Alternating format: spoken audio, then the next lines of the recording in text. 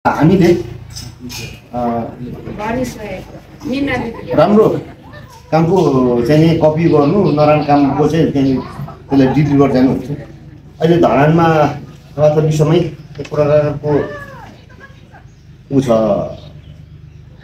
हलचल। त्यो चाहिँ धरानको के भन्दाखेरि नयाँ हिजो धरानकै सहकार्य गरेर काम गर्ने आफ्नो ठाउँ बनाउनको लागि चाहिँ सबै एकजुट हुने जुन थियो देशभरि रूपमा त्यो धेरै वर्षसम्म त्यो रहन सक्छ। यसरी हामीमा किनार राखेर केन्द्रीय पूर्व केन्द्रीय अध्यक्ष एवं निवर्तमान मेयर सुरज सरको पनि आजको श्रमदान विधिमा चाहिँ उपस्थित छ, उहाँलाई हात गर्न चाहन्छु। र वास्तवमा चाहिँ के छ भने अहिले हामीले वन मार्फत 10 लाख रुपियाँ पारेको छौँ होइन। यो सम्झौता लगभग रद्द हुनु आँटेको थियो, अन्तिममा पनि आएर सम्झौता गरेको हुनाले अब 10 लाखको यहाँनिर हामीले काम गर्नेछौँ। यसभित्र तपाईँको 500 मिटरको पाइप पनि बिछाउँछौँ। हाम्रो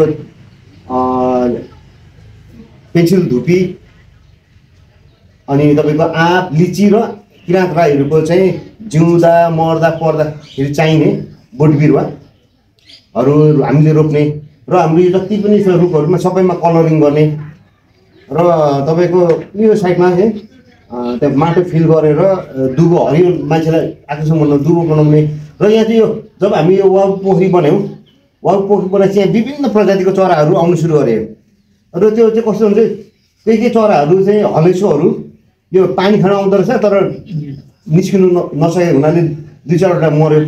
अनि त्यसलाई पनि ध्यान गर्दै अनि कुवा जस्तो चराचुरुङ्गीलाई पानी खाने कुवा पनि एउटा एक ठाउँमा बनाउने। त्यसले गर्दाखेरि आज हामीले ठाउँ हेऱ्यौँ कसरी गर्ने सबैभन्दा बढी हाम्रो चाहिँ नि काम चाहिँ यो असार 12 गतेभित्र सक्नुपर्ने त्यो हिसाबमा हामी सबै लाग्यौँ भने संस्थामा अपनाउँदो पनि सबैको देख्ने त्यो हिसाबले चाहिँ तपाईँको के छ भन्दाखेरि यो टोइलेटहरूमा अब सबै कलरहरू गर्छौँ होइन। जहाँ जहाँ कलर गर्ने ठाउँमा त्यो कलर गर्छौँ। कलर लाउनु सक्ने साथीहरूले चाहिँ कलर लगाइदिनु पऱ्यो। अब रुखमा चाहिँ हामीले यहाँ खाएकै झन्डा यो पहेँलो सेतो र रातो लगाउँछौँ होइन। अर्को चाहिँ हाम्रो यहाँ इथिलिक गार्डन छ, त्यहाँ चाहिँ हाम्रो किराँतीहरूको जिउँदा मर्दा चाहिने उ छ, त्यो चाहिँ पुरै तसनस छ। अब त्यसलाई पनि हामीले सुन्दरता दिँदै हाम्रो बोट बिरुवाहरू के बोट बिरुवा चाहिँ हामीसँग रिलेटेड हो त्यो पनि हामीले आज टिपेर खोजेर अथवा किनेर कसरी हुन्छ भेला पारेर त्यहाँ हामी गर्छौँ। र हाम्रो यहाँ नर्सरी उत्पादन छ केन्द्र, त्यसलाई चाहिँ अहिले दाउराहरू के राख्ने काम भएको छ, त्यसलाई हटाएर सबै हाम्रो नर्सरी मात्रै उत्पादन गर्ने ठाउँ बनाउँदैछौँ। त्यसले गर्दाखेरि आज हामीले पहिला चाहिँ कसरी यो पाइपलाई चाहिँ बिछाउँदाखेरि सबै ठाउँमा बोट बिरुवा पनि पुऱ्याउन सक्ने र ठाउँमा कुन ठाउँमा राख्दाखेरि चाहिँ हाम्रो साथीलाई राख्दाखेरि त्यो पानी पनि प्रयोग गर्न सजिलो हुने त्यो स्पोट पहिला हेरौँ होइन। त्यसपछि 4 किसिमको बिरुवा छ, एउटा पेन्सिल धुपी, अर्को आँप, अर्को लिची र अर्को चाहिँ हाम्रो राईहरूसँग रिलेटेड बोट बिरुवा। त्यो चाहिँ कहाँ कसरी रोप्ने भने अहिले हामीले बनायौँ भने सबैको सरसल्लाह अनुसार भयो भने त्यसले चाहिँ एउटा सुन्दरता दिन्छ। न त जहाँ पाए त्यही रोप्यौँ भने त्यसले चाहिँ पछि हुर्किँदै जाँदाखेरि राम्रो भन्दा पनि अलिकति कस्तो अव्यवस्थित जस्तो देखेर हुने। आज त्यो सल्लाह गरेर अगाडि बढ्नु हुने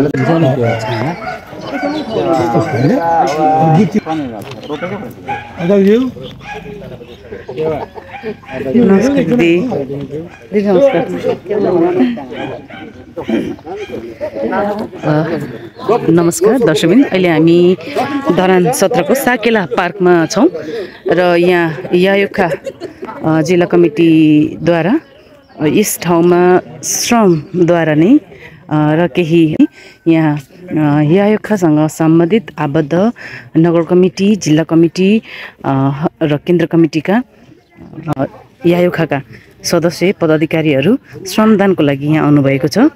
यो साकेला पार्कमा, यो साकेला पार्कको गेट रहेको छ, इन्ट्री द्वार, र यहाँदेखि हामीले यहाँ देख्न सक्छौँ धरान 17 को साकेला पार्कमा।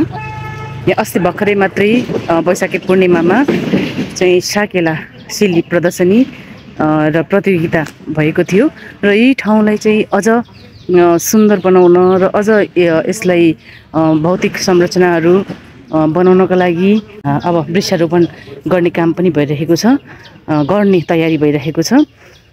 र विशेष गरेर आज श्रमदानको रूपमा यहाँ रङरोगनको काम, वृक्षारोपणको काम लगायत सरसफाइको काम यहाँ रहेको छ।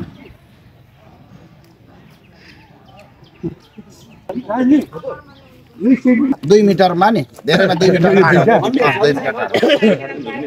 हुन्छ मतलब सुन्नु त त्यो त सिधा हुने खालको सिधा यो एग्रेसनला के भन्छ नि 1.5 मिटर खालको 1.5 मिटरको 1.5 मिटर।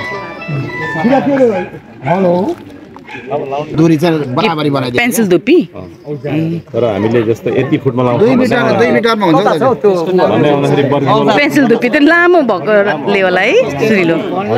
त्यो चाहिँ सोको लागि मात्रै हो कि त्यसको केही प्रयोग पनि हुन्छ? त्यो सो मात्रै हो? मिटरमा 3 फुट 3 इन्च हुन्छ।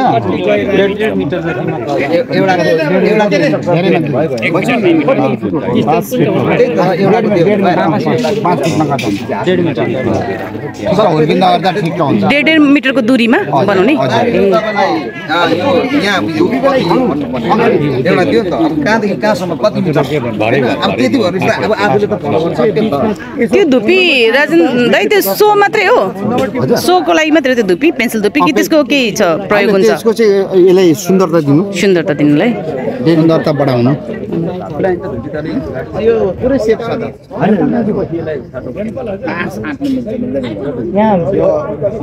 ठुलो रुखहरू त हटाउनु मिल्दैन, ठुलो रुखहरू भएको राम्रो होइन। धुपी हेरेको त यो लाइनमा त ठिक छ क्या, यो तल यो गेटदेखि यसरी देख्ने लाइनमा हो कि ठिक छ। बरु यहाँ त त्यो यो सबैको सल्लाह निकालेर अनि के हुर्किन पनि दिँदैन यो छाप्रोले, त्यो ठुलो रुखको घाम पानी सबै सेप हुन्छ कि। तर यसको उतापट्टि चाहिँ ठाउँ कस्तो छ? हेर्नु टुक्रे टुक्रे हुन्छ, खुलै छ त, लाउनु मिल्छ। आखिर हाम्रो 2-3 वटा रुख मात्रै हो कि, अरू त खुला छ नि त। यो साइड त त्यो एक क्लासको लाइन भने त्यो राम्रो देख्छ नि त होइन? के तर कस्तो हुन्छ है अब मलाई पनि अलिक ठिक लागेन। यहाँनिर आवश्यक चाहिँ हो, तर माथिको सेपले हुर्किनु दिँदैन कि जस्तो लाग्यो कि मलाई।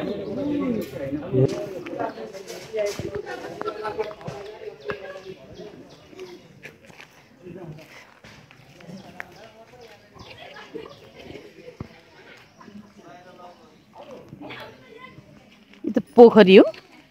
म यहाँहरूलाई यहाँको दृश्यहरू, यहाँ भएको संरचनाहरू र यहाँ भएको सौन्दर्यकरणहरूलाई चाहिँ म यहाँ तपाईँहरूमाझ देखाउन चाहन्छु। एउटा सुन्दर पोखरी छ जहाँ चाहिँ एउटा पुल, वारपार हुने पुल पनि रहेको छ। यो चाहिँ शिवजङ पुल भनेर नाम दिएको रहेछ, शिवजङ पुल।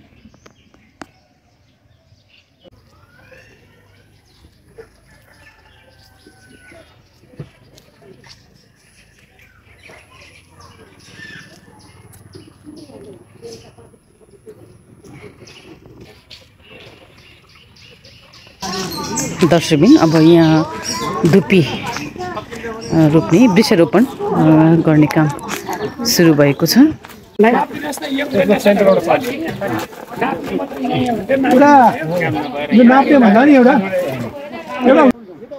किरात राई यायोखा केन्द्रका पूर्व अध्यक्ष तिलक राईज्यूले यहाँ अहिले वृक्षारोपणका लागि माटो खनिराख्नु भएको छ। दर्शकबिन आजको यस यो साकेला सांस्कृतिक पार्कमा वृक्षारोपण, सरसफाई र त्यसको साथसाथै केही रुखहरूमा रङरोगन गर्ने, शौचालयमा रङ लाउने, त्यसको मर्मसम्मार गर्ने र सानो चराचुरुङ्गीहरूको लागि चाहिँ पानी पिउने पोखरी सानो बनाउनका लागि भनेर वन डिभिजन कार्यालय सुनसरीले चाहिँ यो यायोखा जिल्ला कार्य समितिलाई आर्थिक सहयोग गरेको छ र त्यो आर्थिक सहयोगमा चाहिँ जनसहभागिता पनि आवश्यक परेको हुँदा आज किरात राई यायोखा सुनसरीले आफ्ना सम्पूर्ण आबद्ध भएका यहाँ बोलाएर जनसहभागिता या भनौँ श्रमदानको लागि उहाँहरूले आह्वान गर्नुभएको थियो सोही अनुरूप आज श्रमदान भइरहेको छ यो यायुखा को यो चाहिँ साकेला सांस्कृतिक पार्कमा।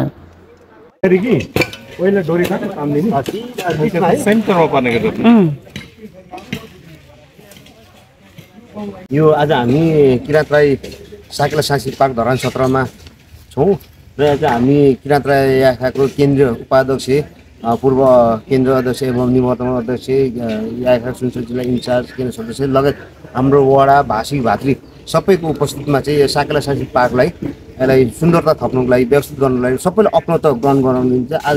आजदेखि चाहिँ हाम्रो यहाँ बोट बिरुवा रोप्ने काम छ, त्यसलाई आज पहिलोचोटि चाहिँ लाइनिङ गर्ने खाल्डो खन्ने लगभग हामीले 4 किसिमको बोट बिरुवा रोप्दैछौँ। पहिलो चाहिँ राईहरूले चाहिँदाखेरि जिउँदा मर्दा पर्दाखेरि चाहिने बोट बिरुवाहरू हामीले हाम्रो इथेनिक गार्डनमा रोप्छौँ हैन। र यो साकेलाको वरिपरि जुन छ पूर्व पश्चिम उत्तर यहाँ चाहिँ हामीले आकर्षणको निमित्त अहिलेको देखिएको पेन्सिल धुपी हामीले 250 वटा पेन्सिल धुपी रोप्दैछौँ। र यहाँनिर तपाईँको यो जङ्गल यहाँ केही आँप लिची हैन यो केही फलफुल मात्र भएको कारणले पनि यहाँ चराचुरुङ्गी अत्याधिक मात्रामा आउँछन् हैन। मलाई लाग्छ यहाँको जतिको चराचुरुङ्गी अरू ठाउँमा देखिँदैन, त्यति विभिन्न किसिमको विभिन्न सिजनमा हुन्छ। त्यसले गर्दाखेरि यहाँ तुलफुलको आँप र लिचीको पनि हामीले 400 वटा आँपको 200 लिचीको 200 वटा बिरुवा पनि हामी रोप्दैछौँ भने जो चाहिँ हामीलाई चाहिने जिउँदा मर्दा चाहिने हाम्रो किराँती संस्कार अनुसार चाहिने बोट बिरुवा चाहिँ 200 वटा फेरि हाम्रो पूर्व उत्तरपट्टि रोप्दैछौँ।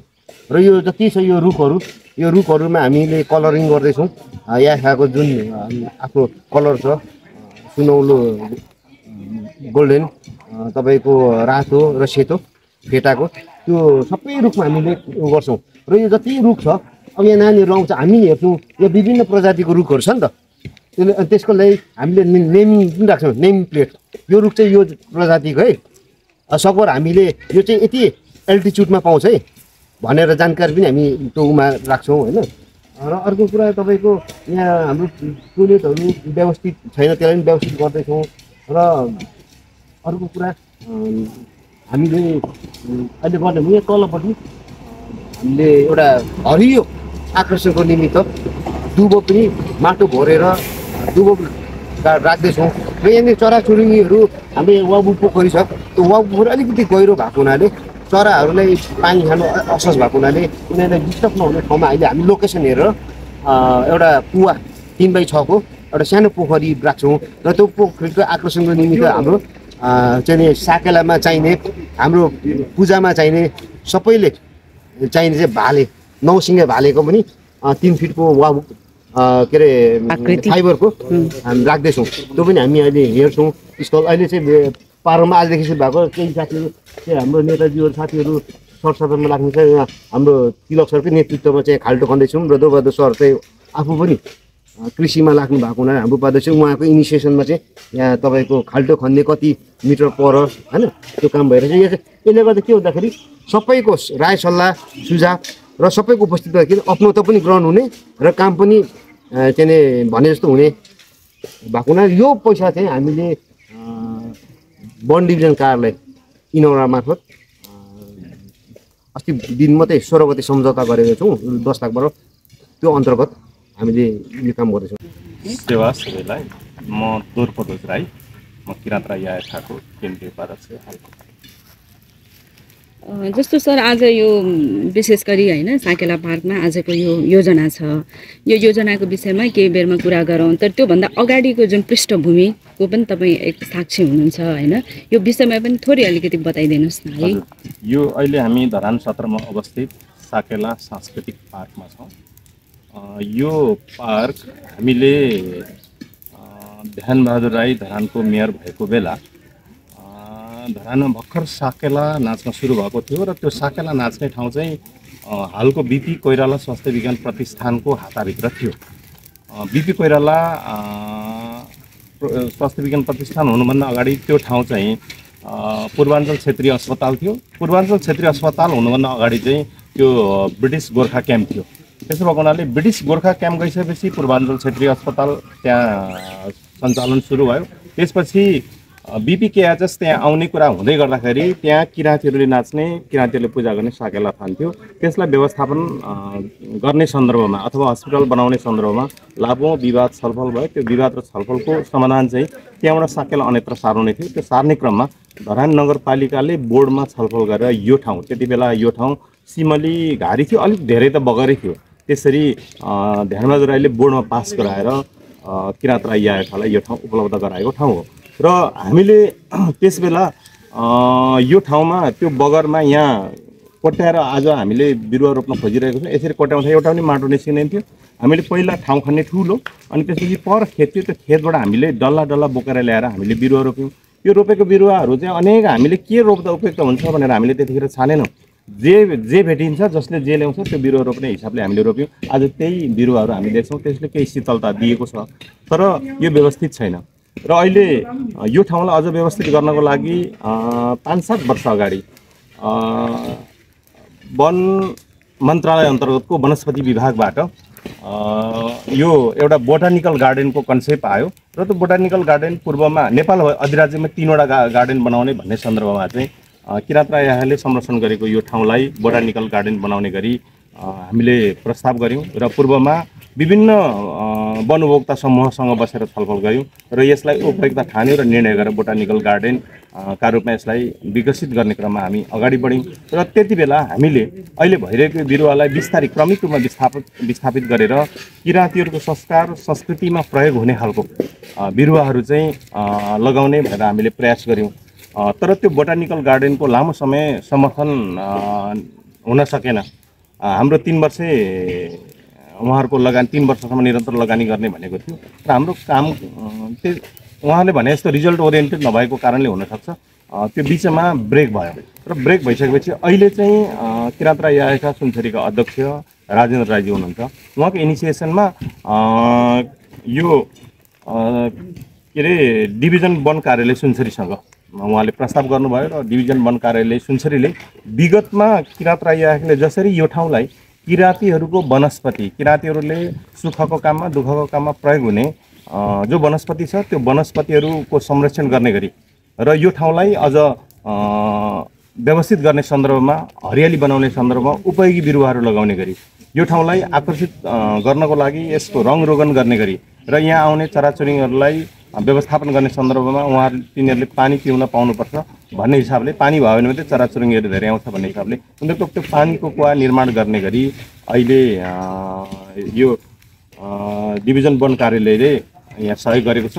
यसको केही अंश किराँत राई आएको तर्फबाट पनि हामीले उपभोक्ताको तर्फबाट हामीले श्रम गर्छौँ र यो हिसाबले अहिले काम भइरहेको छ। आज हामी यहाँ धेरै साथीहरू जम्मा हुनुभएको छ। यो श्रमदान भन्दा पनि उपभोक्ताको तर्फबाट आफ्नो कर्तव्य पुरा गर्ने गरी हामी यहाँ भेला भएका छौँ। जस्तै अघि भन्नुभयो कुन प्रजातिको वनस्पति जुन राई जातिले, विशेष गरी राई जातिले प्रयोग गर्न सक्ने चाहिँ कुन बिरुवाहरू चाहिँ लाउँदै हुनुहुन्छ यहाँ? खास गरिकन हाम्रो किराँती राईहरूले संस्कार संस्कृति गर्दाखेरि विशेष गरी किराँतीहरूको बसोबास पहाडको अब हाई अल्टिट्युड भएको उच्च भूभागतिर, पहाडी भूभागतिर, हिमाली भूभागतिर बसोबास हुन्छ। अब जहाँ जसरी बस्नुहुन्छ त्यो बनायौँ। कतिपय वनस्पतिहरू अल्टिट्युडका कारणले गर्दाखेरि यो तराईमा नहुँदो रहेछ। जस्तो हामीले प्रयोग गर्ने कमन, सबै किराँतीहरूले प्रयोग गर्ने कमन चाहिँ अब यो सेउलीहरू हामी प्रयोग गर्छौँ, झाँक्री सेउलीहरू प्रयोग गर्छौँ। तपाईँको यो हाम्रो दुःखको काम भइसकेपछि घरलाई क्लियर गर्नको लागि बाँधछात गर्ने भनेर भन्छ, त्यसको लागि हामी भलाइ प्रयोग गर्छौँ। तपाईँको काउलो चाहे सुखको काम होस् चाहे दुःखको काम होस्, चिन्ता बसेर घर चकाउँदाखेरि, बाटो लगाउँदाखेरि हामी काउलो नभए हुँदैन, त्यो काउलो प्रयोग गर्छौँ। त्यो चिजहरू हामीले चाहिँ यहाँ लगाउने प्रयास गरिरहेका छौँ। त्यसमा अझै भीमसेन पातीहरू पनि हाम्रो प्रयोग हुँदो रहेछ। अरू पनि थुप्रै कुरा प्रयोग हुन्छ, तर जुन कुरा त्यो पहाडी भूभागमा हुन्छ त्यो सबै कुरा चाहिँ यहाँ अल्टिट्युडको कारणले यहाँ नहुँदो रहेछ। त्यसैले यहाँ कुन बिरुवाहरू उपलब्ध हुनसक्छ अथवा बचाउन सकिन्छ त्यो चाहिँ गर्ने गरेको एउटा प्रयास भइरहेको छ। र यो अहिलेको सब डिभिजन वन कार्यालयसँगको सम्झौता पनि के छ भने विशेष गरिकन उहाँहरूले भन्नुभयो तपाईँहरूलाई चाहिने कल्चरल वनस्पति के हो त्यो चाहिँ तपाईँको ठाउँमा संरक्षण गर्नु न भन्ने छ। त्यसको सम्झौता पनि सोही बमोजिमको छ यहाँ। सही बमोजिमको छ। त्यसैले अब त्योदेखि बाहेक यहाँ चाहिँ फलफुलहरू पनि लगाउँ, किनभने हाम्रो वनस्पति मात्रै सबै लगाएर मात्रै भन्दा पनि अझै यो ठाउँलाई आकर्षित गर्नको लागि उपयोगी हुने हिसाबले आँपहरू लिचीहरू पनि लगाउने काम भइरहेको छ। र यो ठाउँमा कुन वनस्पतिहरू हुर्किन सक्छ, कुन वनस्पति यहाँको हावापानीमा सुट गर्छ, त्यो वनस्पतिहरू यीमध्ये अघि मैले भनेको जस्तो चाहिँ तपाईँको काउलो, भलायो, भीमसेनपाती, यो सेउली मानि झाँक्री सेउली, यीहरू चाहिँ यहाँ लगाउने योजना छ। त्यो अनुसारको अहिले ठाउँ छनौट भइरहेको छ। अहिले यहाँ अरू साथीहरूले तयारी गरिराख्नु भएको, खनिराख्नु भएको, ठाउँ तयारी गरिराख्नु भएको चाहिँ यो डेकोरेसनको लागि यो पेन्सिल धुप्पी हेर्दाखेरि साह्रै राम्रो। प्रवीण, साकेला सांस्कृतिक पार्कमा सरसफाइको काम पनि भइरहेको छ। यहाँ देख्न सक्नुहुन्छ, यहाँ प्लास्टिकका बोतलहरू, यहाँ फोहोर मैलाहरू टिपेर जलाउने काम पनि हुँदैछ।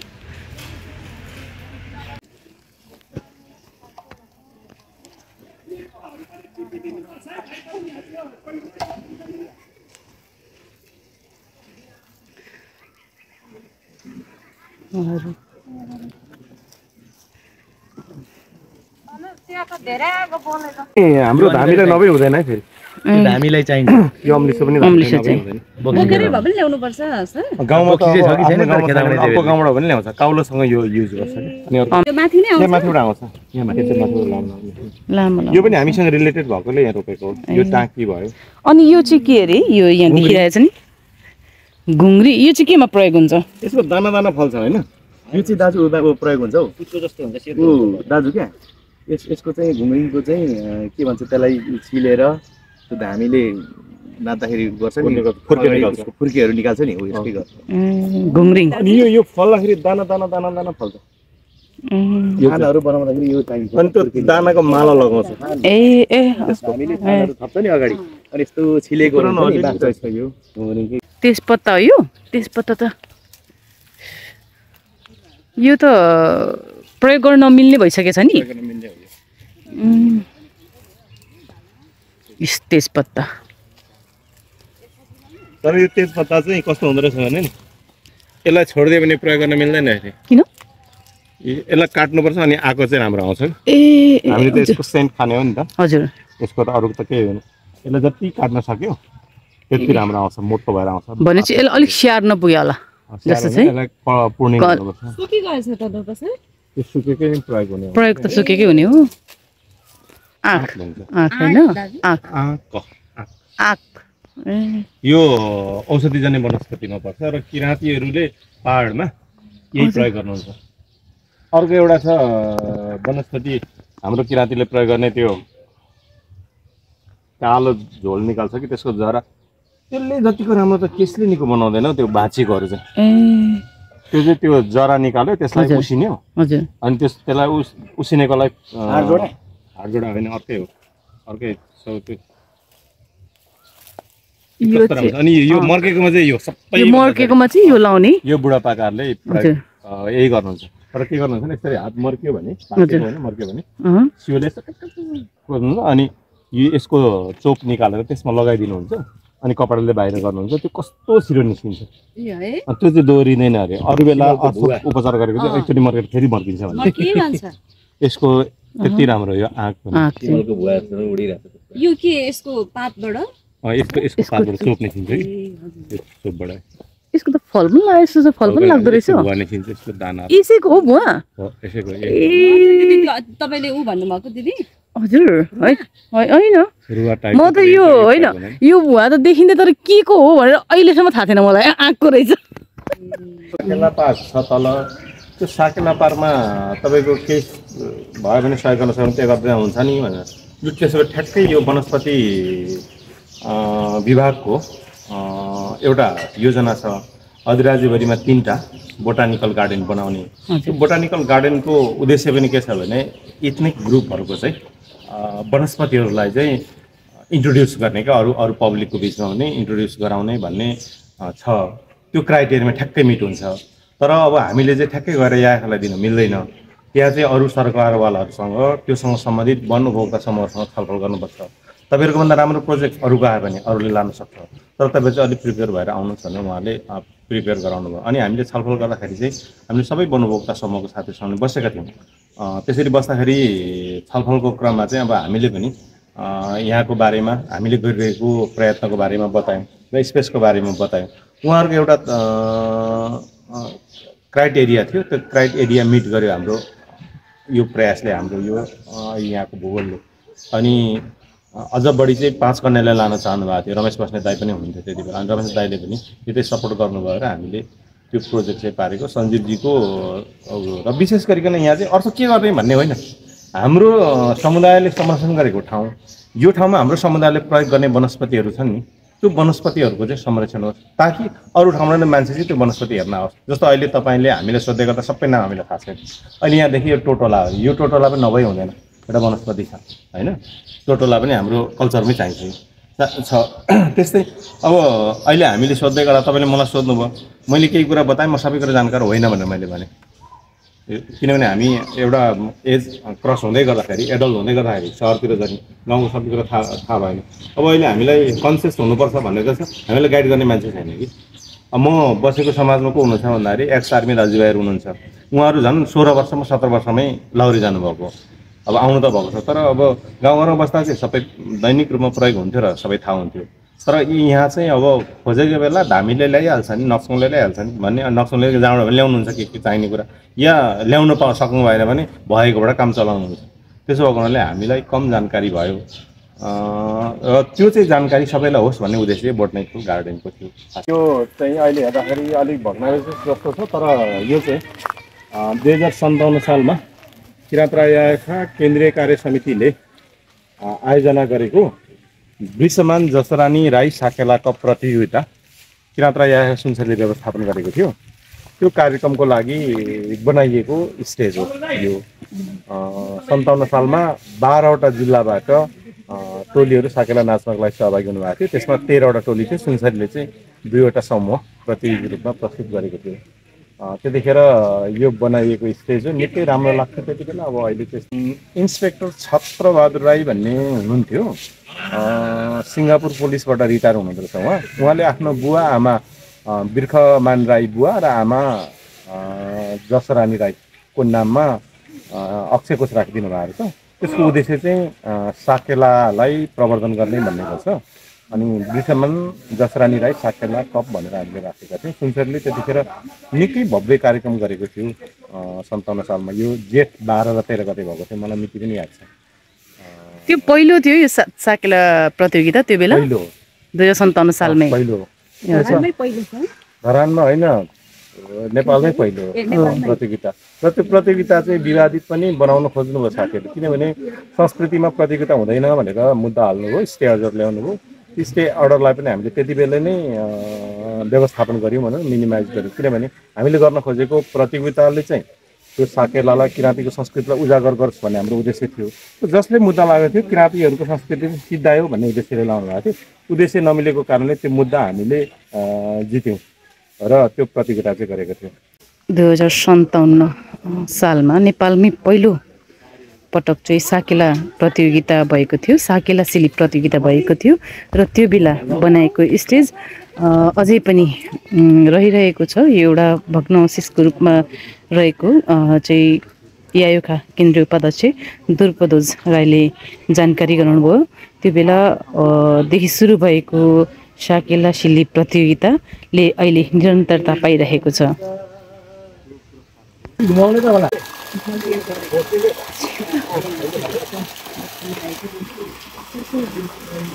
मूर्ति पनि राखिएको छ यलम्बर हाङको।